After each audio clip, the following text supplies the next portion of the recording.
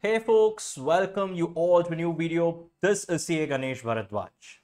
So in this video, I am going to share with you the one day before exam strategy for your paper 4 costing for the upcoming September 2024 exams. Right? So I'm recording this video on the 17th of September. So basically by the time you come out of your tax paper, right? So this video will be available for you. Now I will also be making a separate video for FM one day before exam strategy that will be done separately. But in this video, I'm going to focus only on costing for this September 24 attempt. Now, guys, as you all know, so now your exams right now for every paper out of 100 marks, 30 marks comes from your MCQ component and 70 marks comes from your descriptive component, right? And this 70-30, this MCQ component got introduced only in the last attempt, May 2024. And generally, this MCQ will be like, so there will be 2 case study based questions, each carrying 10 marks, right? And there will be one standalone MCQ series of 5 questions, each carrying 2 marks. This is how it will be, right? And these MCQ components can literally come from anywhere in your entire syllabus. That's why I always tell you guys that conceptual learning is very important, because these are all application driven. So this MCQ exactly cannot be predicted, or you cannot say from which area it is going to come. But overall, if you have a very good grip over conceptual understanding, you can definitely crack this MCQ component. So predominantly in this video, I am going to focus more on the 70 mark descriptive component, for a simple reason that this descriptive component has been more or less the similar one for the last 30 or 40 years, or ever since institute was started conducting this exam.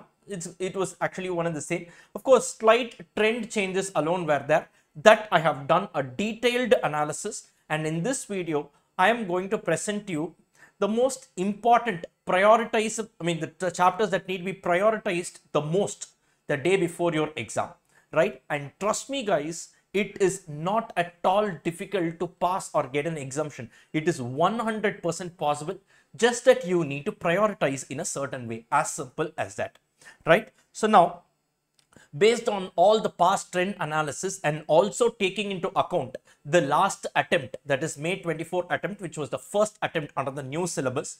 Now, what I have done is I have prioritized and listed out a few chapters with some approximate weightage at which it can appear in your exam.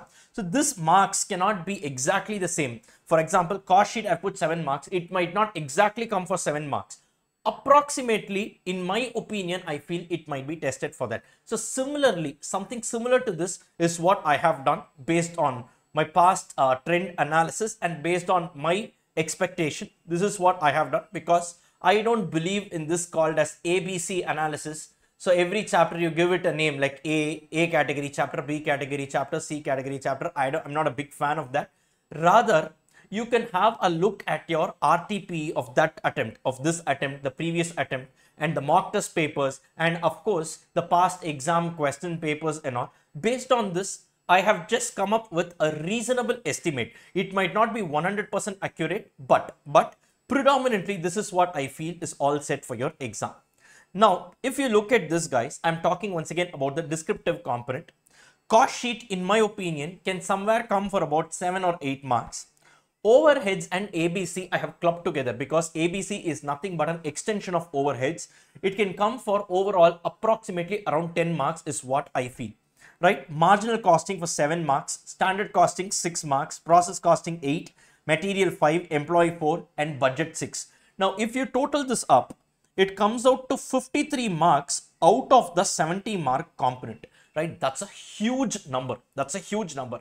One more thing that I want to tell you, in the last attempt, May attempt, right? So students were telling me that there were case study based question. One case study based question came from cost sheet, and another case study based question came from marginal costing and standard costing put together, mixed, right? And apart from that, there were 5 standalone MCQs which can literally come from any other chapter. Now, what I'm trying to say here is all the heavyweight and important chapters I have covered here. Now, if from the same chapter, there are also chances that the same chapter can also be tested in your MCQ component. Now, out of the 30 mark MCQ component, conservatively, let us say that you can get 20 marks. Easily, you can get 20 marks if you are able to crack it. And if you have learned it conceptually, definitely you can get 20 marks. Now, just tell me, guys, around 50 plus 20, about 70 marks of the paper, entire paper, you are kind of able to get to know from which areas it is going to come. So in costing, we have a total of 15 chapters, out of which some 8-9 chapters are contributing to somewhere around 70 to 80 marks. That's a huge number. So please prioritize and do it in the same order. The revision, please do it in the same order. I would also like to put one more point very clear.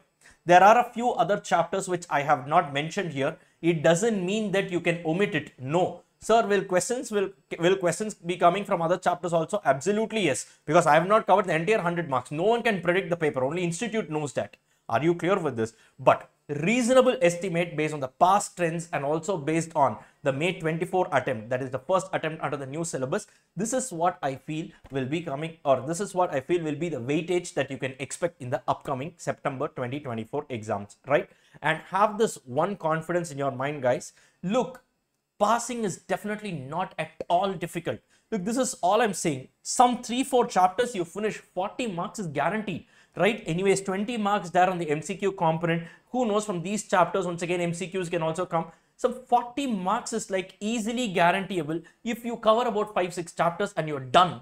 Now, for all the months of studies that you have done, can't you cover some 5-6 chapters and finish off, score 40 marks? Right? I'm not asking you to just aim for 40. I'm just saying that is going to be the first ever problem. First question is, will I be able to pass? Clear that first. Easily some 5-6 chapters you can cover and clear your paper. Now, once you cross that 40 mark, tremendous confidence will be generated, and the next 20 marks you can aim for it. And once you move on to that 60 level mark, now what happens? Exemption is guaranteed. You need not touch this paper again in your lifetime. Right? 160 marks you've scored, whatever marks you get right now is bonus. If you layer it up like this and prepare for your exams, automatically you'll be scoring about 80 plus. It's a guarantee.